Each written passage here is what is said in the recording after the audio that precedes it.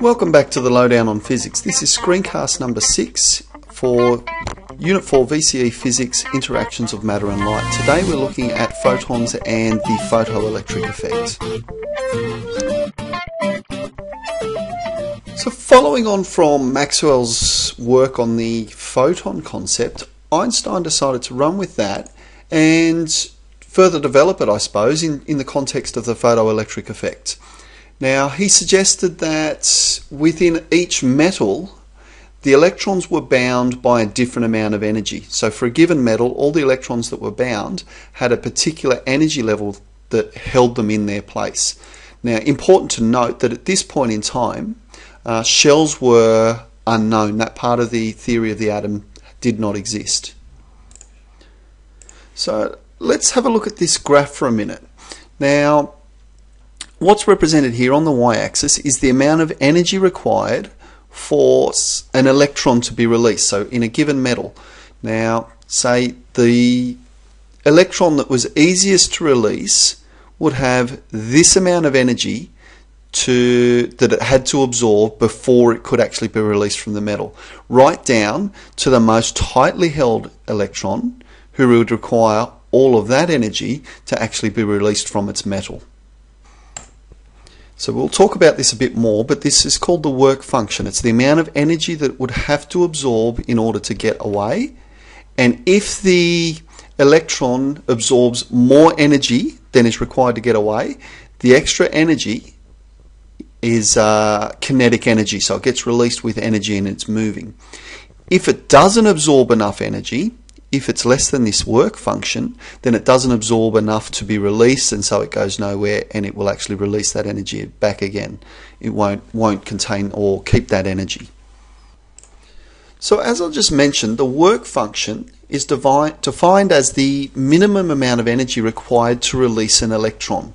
It's given the symbol W, and if we want to calculate it, it's equal to F0, where F0 is called the threshold frequency, and it is the minimum amount, it's the frequency that provides the minimum amount of energy before an electron can be released. So if it absorbs this, it has the energy to be free, but it actually has no extra energy, so it's got no kinetic energy to actually go anywhere. So let's look at what's occurring then, or what's taking place in order to release these electrons. So if we get incident light that's less than the threshold frequency, that means it's not going to have enough energy in order to be released. And that's what we're looking at on that graph. It actually has to have more energy than the work function. So we need a frequency greater than, so frequency must be greater than the threshold frequency in order to have more energy. So higher frequency means it's a higher energy photon. So if we're talking in terms of red and blue light has a higher frequency, so it's a higher energy. That end of the spectrum is the higher end of the higher energy end of the spectrum. So EK max, the maximum amount of kinetic energy that any electron can absorb, will be absorbed or will occur when we have the least bound electron absorbing one of these photons. Okay, so the least amount of energy lost in being released results in the maximum amount of kinetic energy for that electron. So Einstein, in his mathematical modeling, actually just considered the least bound electron. It was a lot easier to just work with that one electron, and so what he was then working on was that if the light shone on the metal was greater than F0, we have the greatest amount of kinetic energy on that least bound. So just reiterating that concept. Now, of course, the law of conservation of energy must be adhered to. Okay, this always occurs. We cannot break this law. Now, if we come back and analyze that, some of the energy then must be used to help the electron escape. The remainder must be converted or transformed to a different form of energy, and in this case it's transformed to kinetic energy. So we can generate an equation from that. We've got HF, that's the energy of the photon, must equal the work function plus whatever's left becomes the kinetic energy. Or rearranging, if we want to calculate kinetic energy of the electron released, it's the energy of the photon minus the work function. Okay, lock that little equation away because we'll use that a fair bit when it comes to analysis of photoelectric effect. So using this bit of theory, a graph that we commonly use is a graph of energy versus frequency. Now there's a few important features that I want to analyse. You'll notice here that we've got a line drawn for potassium and magnesium. Frequency, increasing frequency in hertz, and we've got the kinetic energy in joules, but we've got a factor of 10 to the negative 19 here rather than trying to include that in our scale on the edge there. Now, really important, notice that these lines are parallel.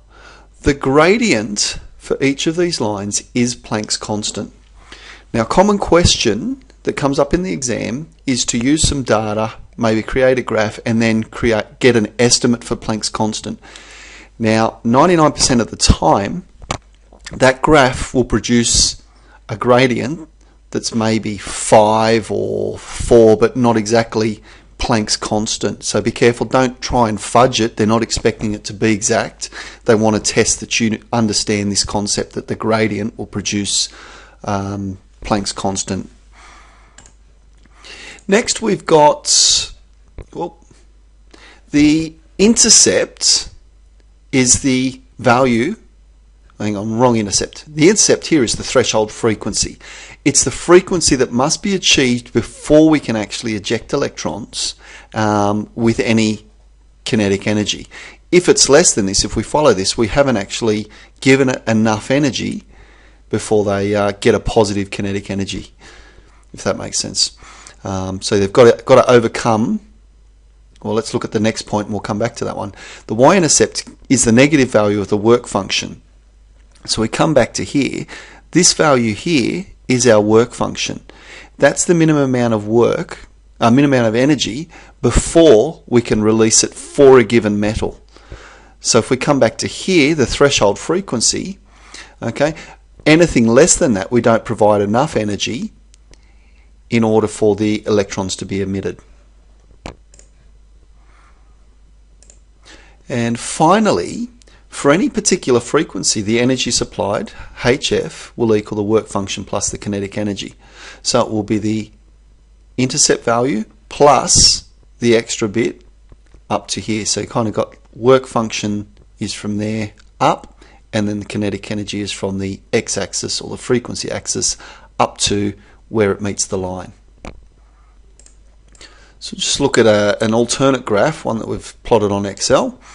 And we have frequency of light versus kinetic energy in electron volts this time, no longer in joules.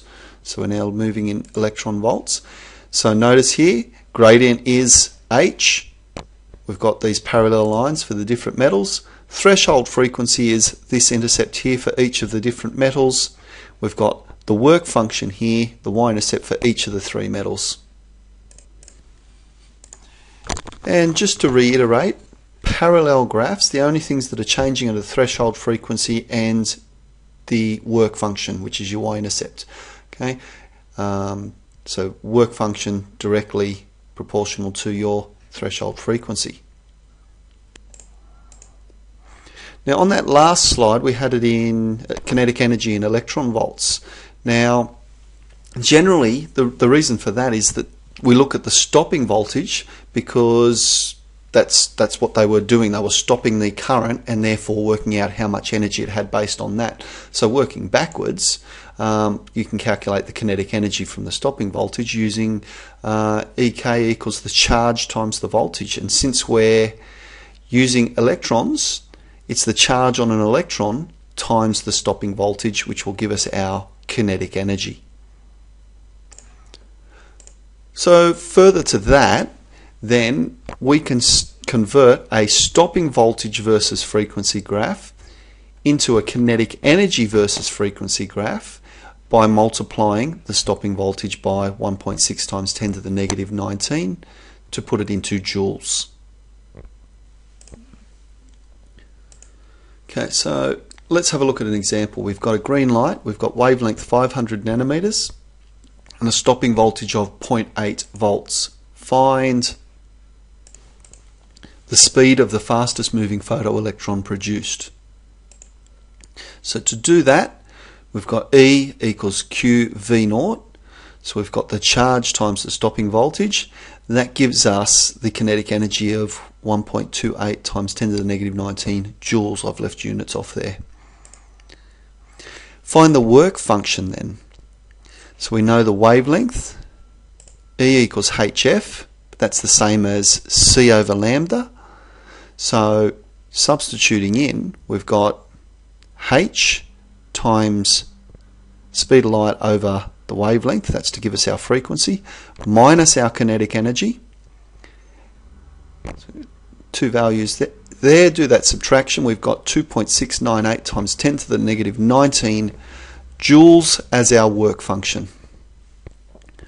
Okay, that's it for this screencast. We'll see you shortly.